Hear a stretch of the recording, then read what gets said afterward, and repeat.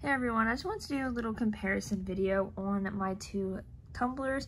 So this is actually a 40-ounce tumbler, and I believe this one may be 30 ounce, 32 ounce, not 100% sure exactly what this one is, but this one's the Stanley brand, and then this one was just a basic brand off of Amazon.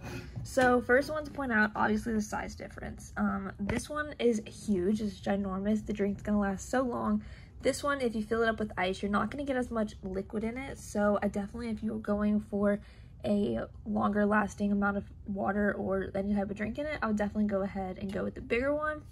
The handles are pretty much identical, as you can see. The coloring, of course, is a little bit different, but the handle size in general is like quite the same. They have the little grippies on them. Both of them have that, which is really nice. The top is pretty much the exact same as well. If you were to twist this, they would have the open spout right there, and same for here, you can twist this also. The only difference, of course, is the logo at the top and the logo on the little side. I love how both of them are skinnier at the bottom so they can fit in cup holders. Also, this one, I would say definitely hold your ice a little bit longer than this one. This one still holds your ice, just not as long. So if you're going for a ice holding amount of time, I would definitely go with the Stanley brand, but this one is also a really great option if you're looking for something a little bit bigger. And yeah, so overall, I do have these little straw covers on top of them, which is a little extra little piece that I added on to it.